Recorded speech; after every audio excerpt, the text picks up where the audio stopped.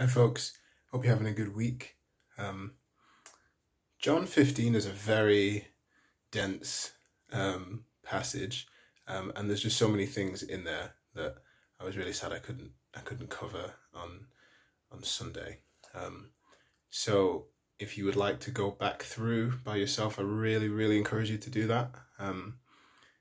But also, if there was quite a lot of Bible passages involved on Sunday, so I want to just give those to you. And if you want to, in your own time, just get your teeth a bit further into, abiding in Christ and living a fruitful life, then just go and check out these passages prayerfully. Just read through them, make some notes, and just be sure to share them with someone else. So we have John 15, 1 to 17, John 14, verse 16, James 4, verse 6, Romans 4, 23, Philippians 3, 1 to 3, Colossians 1, 9 to 23, Ephesians 2, 8 to 9, and Galatians 2, 20. There's two choices for you this week in what you want to do in life groups. So you can either do a Bible study of John 15, that is well worth the time, or you can meditate on one or two verses using a technique that I've learned in the House of Prayer that I'll show you in a moment. If you choose to do the Bible study, then have a read of John 15 together again, and have a look at verse 10 of John 15, where Jesus says, "If you keep my commandments, you will abide in my love, just as I've kept my Father's commandments and abide in his love."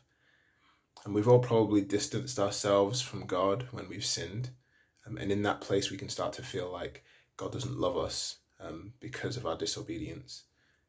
So discuss these questions. Is Jesus saying that we earn the love of God by our obedience?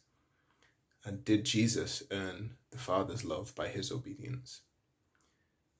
It's interesting that we can actually remain in his love by giving his love to one another in community.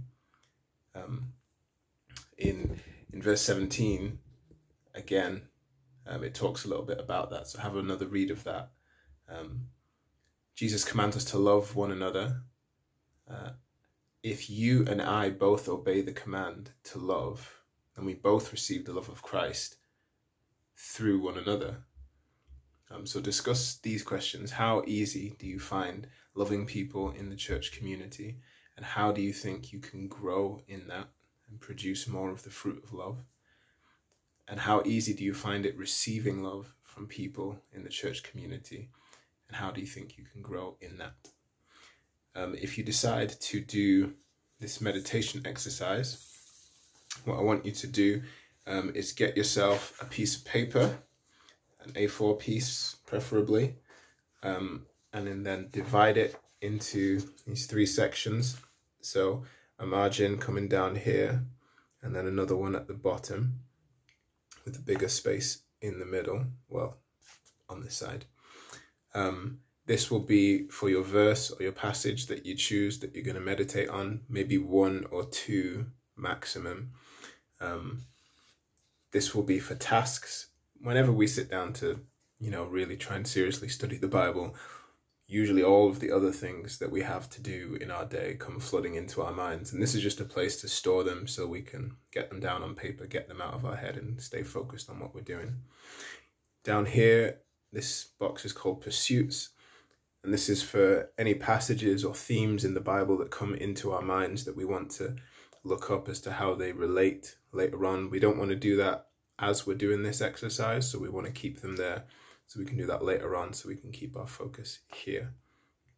If you look up in this corner, RWSSP, the R stands for read it. So the first thing we're going to do is read the verse or verses that we're going to jot down. Then we're going to write it. Going to write it down here. And then we can, begin to rewrite it, translate it into our own words, write the things that God starts to speak to us about through that. We're going to say it. Sometimes when we say something out loud, it causes us to think more deeply about what it is we're actually saying, maybe think about how it might be said, which might add to the meaning. Then we're going to sing it.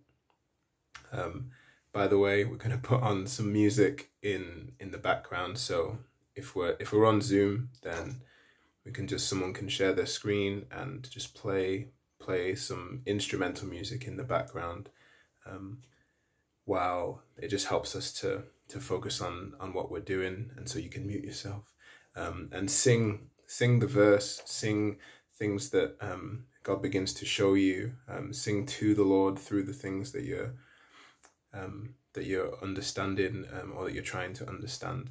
There's something about singing that just adds another level of depth to anything that we're saying, and sometimes that can help us to understand things a little bit more, and even just open us up more to what God wants to say to us. And the last one, P, is pray it. So pray the things that are in the verse or verses. Pray the things that you're getting from them, and just engage God in conversation about the passage to get more understanding and more revelation.